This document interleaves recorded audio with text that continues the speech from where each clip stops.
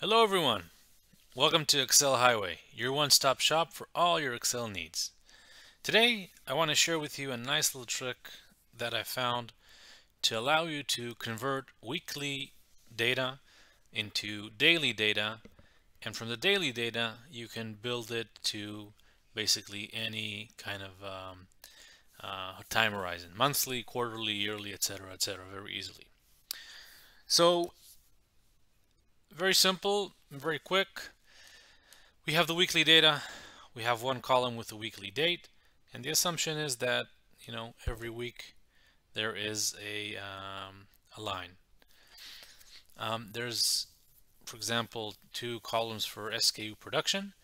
There's also the number of working days in that week, and there's another data hours worked. And of course, if you don't have this, or if it's a fixed number, for example, they always work 5 days or 6 days or whatever, you can just freeze this or change it later in the formulas that I do share. But this is just to give you an idea of the flexibility. So this is the simple data.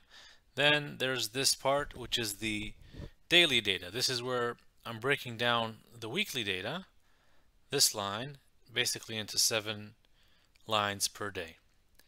Okay, and how does it go? Basically, the first one is the minimum date, because that's the starting point, right? So this is the first, I assume the first date is the first day, and then everything from there is just +1. Now, here I'm just picking up using VLOOKUP and I'm just using the column number, but you could just replace that with a number. But I'm basically pulling the data, okay? Let me just erase this part so you see it.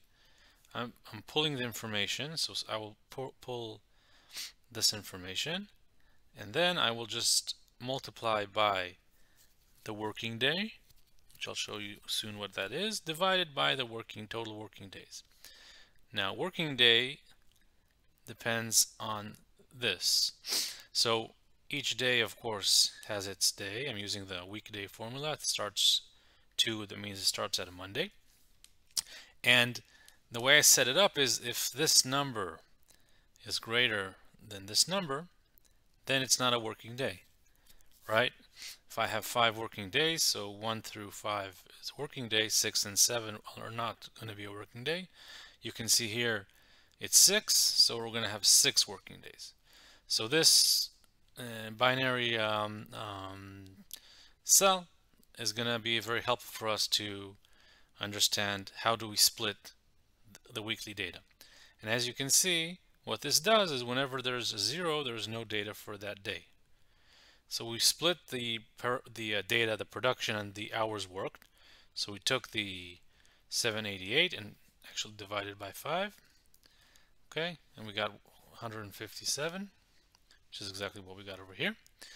So that's pretty much it. I also put here the weekly data just in case you want to understand the real weekly data.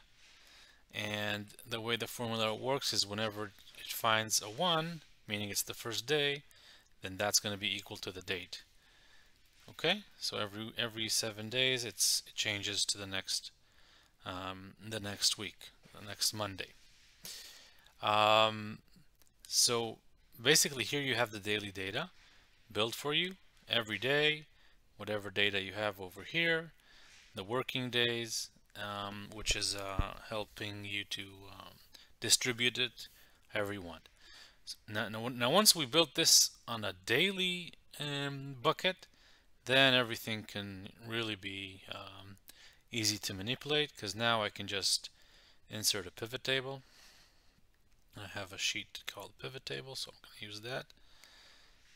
Okay, and now when I enter the date, I can, for example, use the group option and group by months and years.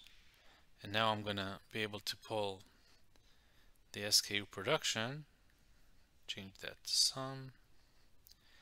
So now what's nice is that here, for example, this week is a a week that's both in January and February, so it's always difficult to understand what falls in January, what falls in February.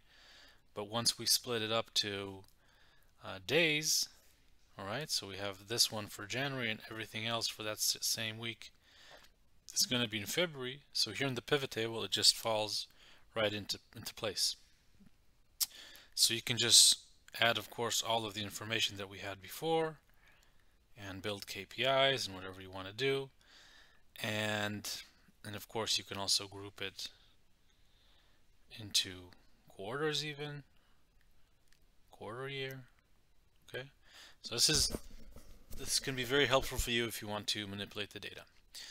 So that's it. So you have the weekly data set up, you have the daily data that's pulling from that weekly, and you can very easily use this whenever you want to transfer information. You don't need to manually input the information and break it into the specific months or days, and give it a try.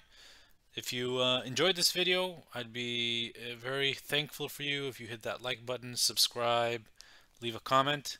Of course, I can always share with you the template. Just let me know. And take care. See you next video.